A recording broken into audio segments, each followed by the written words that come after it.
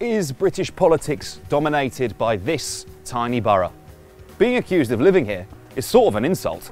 But everywhere you look this summer, on the left and on the right, it all leads back to Islington. Boris Johnson, he's the Prime Minister, a Latin-speaking man of the people.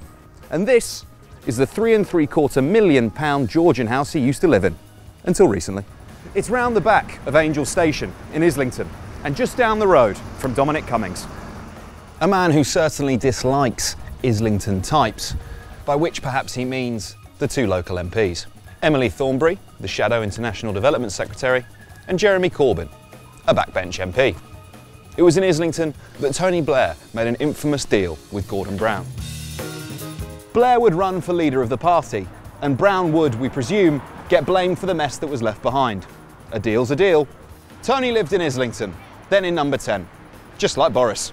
George Orwell lived in Islington, and so did Lenin, Heath Ledger and Cat Stevens.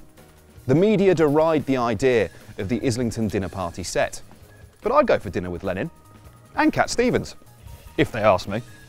Besides, all those journalists live here too. But despite their proximity to power, most people in Islington live on average shorter lives than their counterparts in Chelsea, and it's the 6th most deprived borough in London.